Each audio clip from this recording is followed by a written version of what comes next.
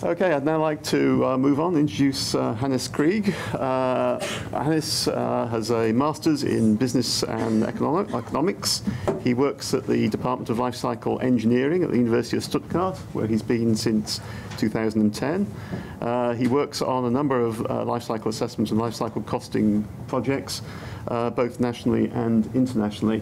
And Hannes is going to give an overview of life cycle assessment in the similar ways you've just heard from David on life cycle costing. So, Hannes. Yes, thank you very much. So I'm going to talk about life cycle assessment. So in case not everybody's familiar with the term, it's basically the environmental side of the life cycle thinking, the life cycle approach. So today we don't know what living will look like in the future, what construction will be like in the future. Maybe it's going to be something like this, self-sufficient cities that will generate their own energy and basically be self-sufficient. Maybe it's going to be something quite different, submerged housing, maybe because we can, maybe because the sea level rose that far, who knows. Maybe it's going to be the same as it is today. We don't really know that, but what it's going to be, it's going to depend on the resources we have available. And with the availability of resources, we're right in the middle of sustainability. Because actually, the stuff you can build really depends on what you have available to do so. And when you're talking about sustainability, in the public perception, sustainability often is environment. Let's preserve the environment. But sustainability actually is more than that. So typically, we talk about 3 pillars of sustainability. So, sorry, this is maybe not regional correct here, but economic sustainability, then we have the environmental sustainability and social sustainability. Now, social sustainability covers things like work safety, education, equal rights, equal chances. If you want to be a bit cynic, maybe call it maintaining your workforce. The economic sustainability, we just heard about it. You can use tools like life cycle costing to it, take into account the entire life cycle of products, and to see which is actually, from an economic point of view, the best thing you can do. Now, when it comes to environmental sustainability, things get a bit more complex. Because actually in environmental questions there's normally not just a simple yes or no answer. We cannot say product 1 is better than product 2, scenario 1 is better than scenario 2. I want to give you a short example on that. Biofuels are a good thing, right? I mean, they help us to cut carbon emissions. It's definitely a true statement, because if you're using renewable resources to do so, you're growing those resources. There's a carbon sequestration. This carbon is later on emitted during combustion, but still, if you're comparing it to fossil energy carriers, you're having a lower carbon impact. So it's a good thing everybody should only use biofuels. Not really, because we have a problem with that.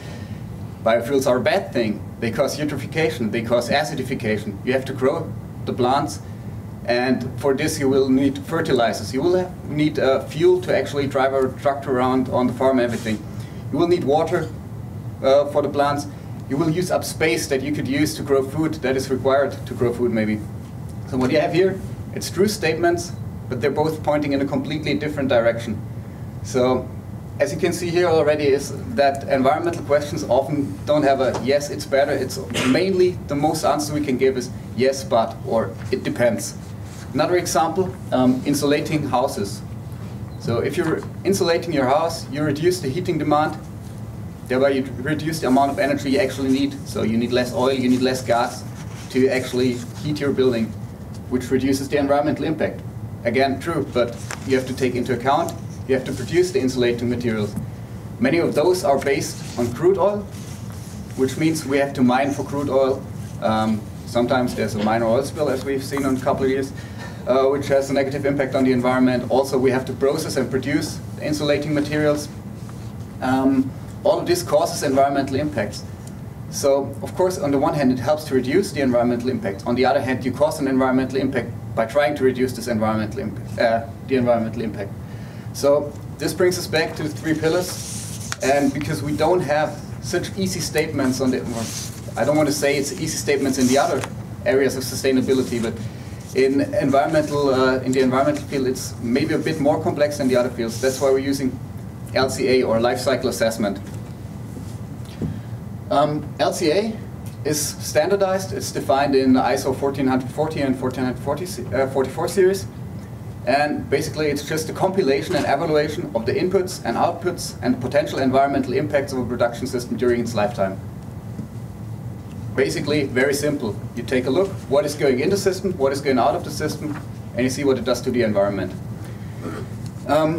This may sound like a simple basic idea, but actually it's not so simple to do. So first, let me focus on why we're actually taking account of the entire life cycle here.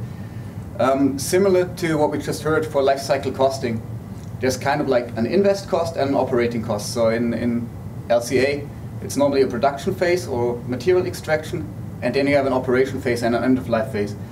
So what you shouldn't do is only focus on one phase, because what you may do is maybe optimize the operation phase, but you actually increase the overall environmental impact. So you try to solve a problem, and you end up creating another problem at another point in the life cycle. I want to give a very simple example on that. When you're here, take a look at this picture. It's basically just the primary energy demand for the life cycle of two buildings. So one is around 20 years old, so building created in the 90s. Another one is a new energy efficient building. Now if you only take a look at the construction phase, you will see that actually the building from the 90s is a better choice to have, because you need less energy to construct it. It's clear, because you actually need less materials, you need less insulation materials. So you just have less material input correlating to less energy demand. This again correlating to a lower environmental impact. But then if you take a look on the operation phase, you'll actually see that with a better insulation, you can actually reduce the energy demand in the operation phase. So the overall life cycle impact is much lower compared to the current building, but you wouldn't notice if you're only taking a look at one life cycle stage.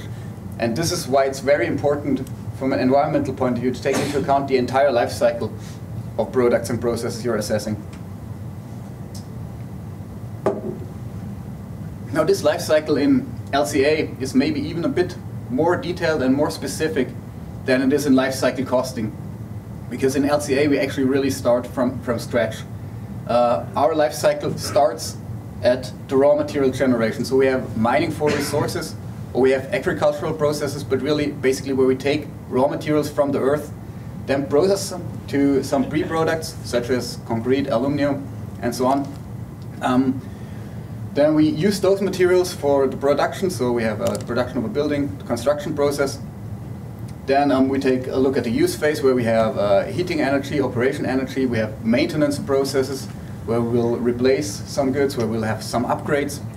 And finally, the house reaches its end of life, but also the components that are being exchanged. So what we have there is, for one hand, the recycling. So we will reuse some of the materials or use it as input material to secondary materials. For example, a lot of plastics can be used in that way. And there's other materials which we cannot recycle, so we do a thermal recycling, or we put them in a landfill just to basically get rid of them. But this is the entire life cycle we're taking into account here for life cycle assessment. Now, what we're doing along this entire life cycle, you got to bear with me through this slide because this is a bit more into detail, but it's the basic idea of life cycle thinking. So if you watch out here for 3 to 5 minutes, you basically know everything about life cycle assessment, hopefully.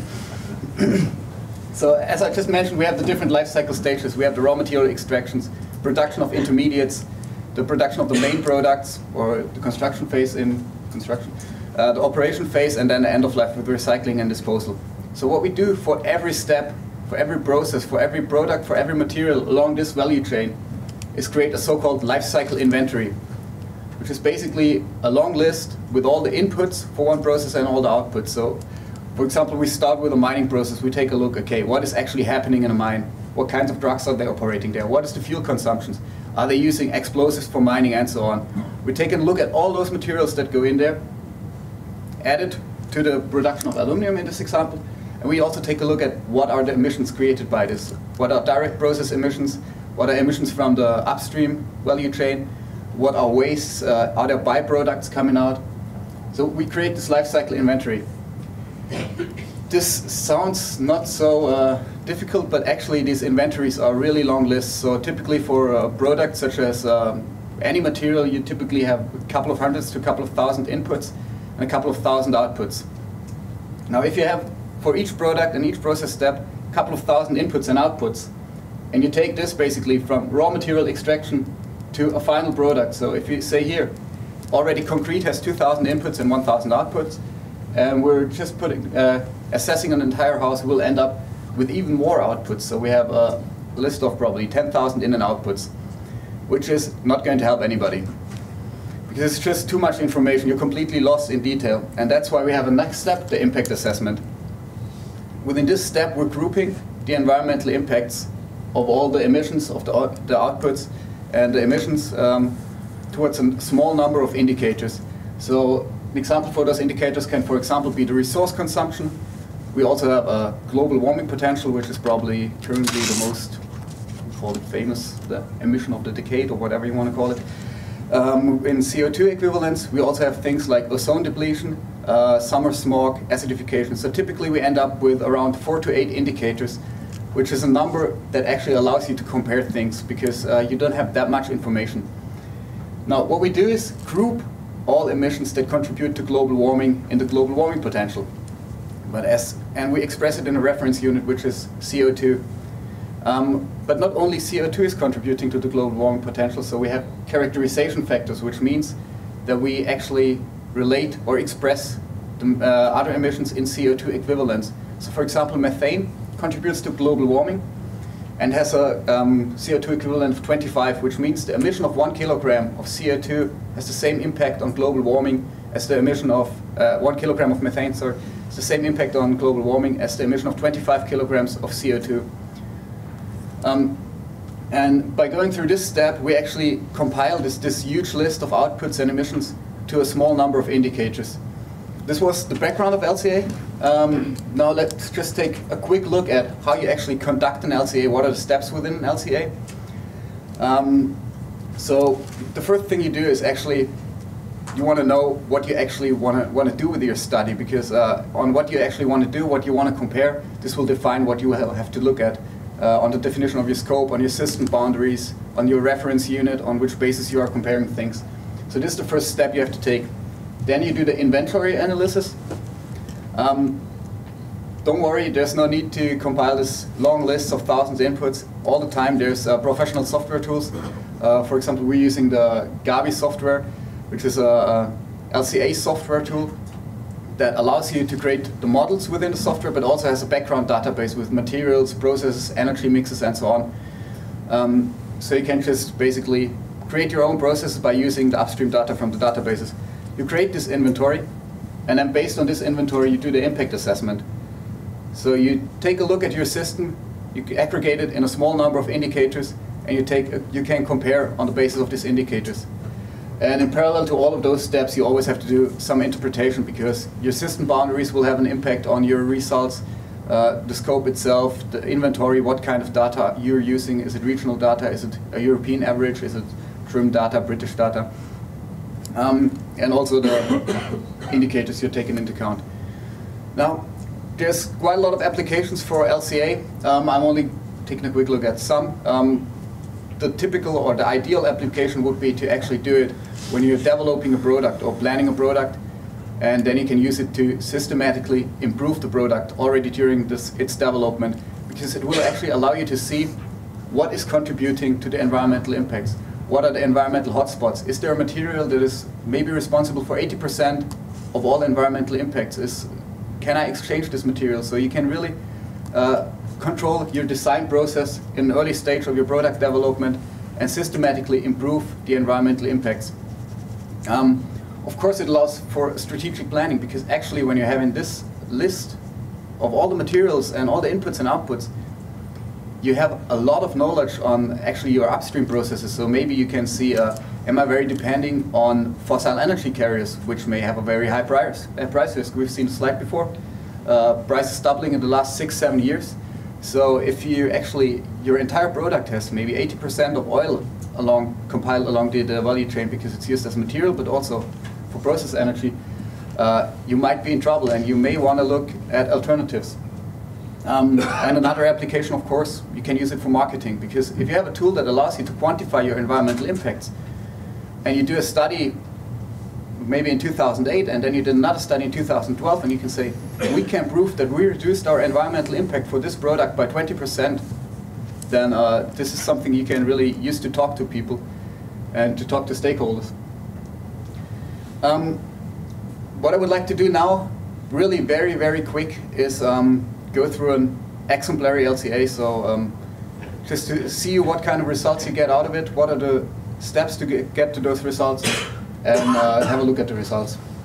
So as a first step, we'll actually define the goal. Let's assume here we want to just quantify the environmental impact for an office building, taking into account the entire life cycle. So basically the raw material extraction, the construction phase, operation, and the end of life of this building.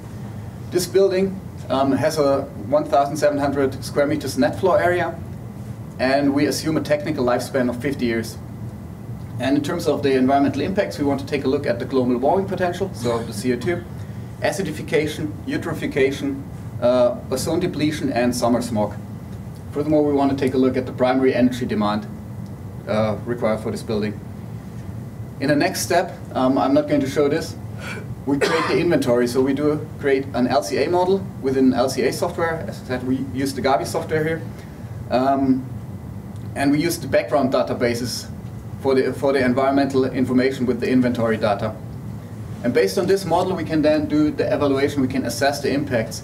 So we have this classification in the indicators we defined, and we characterize the flows to see the environmental impact. And then you get a result that looks something like this. So what you can see here are two main things. You get the overall environmental impact. For example, for this office building in total, we have over a 50-year lifespan, 4.7 million kilograms of CO2 emissions. We have 8.4 tons of SO2 emissions, and so on. We can see what are the overall contributions or the overall emissions to the environment. Also, we can see which life cycle stages are relevant. So what you can see here, the operation phase actually is responsible for 60 to 90% of the environmental impact of the entire building, while production makes up 10 to 20% of the environmental impacts, depending on the impact category.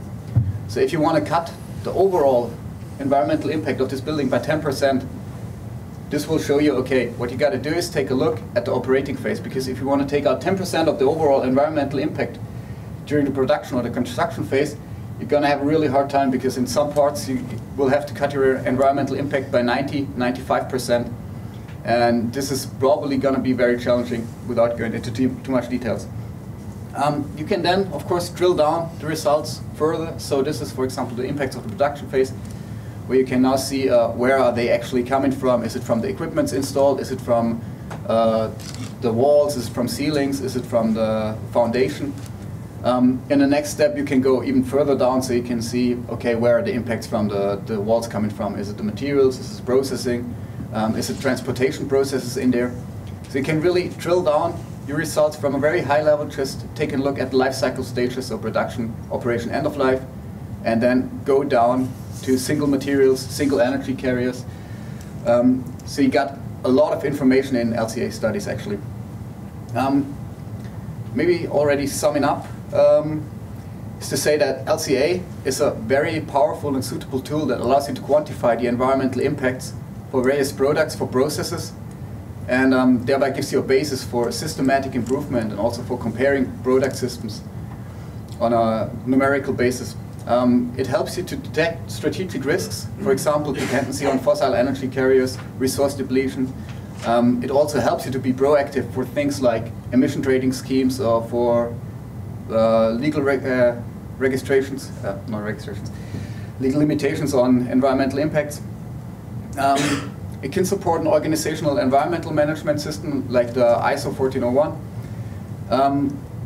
The method is scientifically based, but the good news is it is actually applied in industry. So it's been applied heavily in automotive sector, but also in the construction sector. So I think it started in automotive in the late 80s, where they were doing a lot of work, but the construction sector has been picking up quickly. There's a lot of sustainability schemes, such as BREEAM, LEED. In Germany, we have the DGMB. There's also things like EPDs, environmental product declarations, which is a standard reporting template to report the environmental impacts of different products. So it's being applied in industry in all sectors. And there's professional software systems that give you background information, that allow you to manage your data, that give you all the information you need and allow you to create the models and to evaluate those. And thereby LCA can be a key element for the systematical improvement of sustainability aspects of products. And because only if you know the actual environmental impacts of products, you know where to improve, where you want to tackle a problem, and where to attack and improve things. So that was a quite short summary on LCA. If you have any questions, I'm happy to answer those now or during the coffee break. Thank you.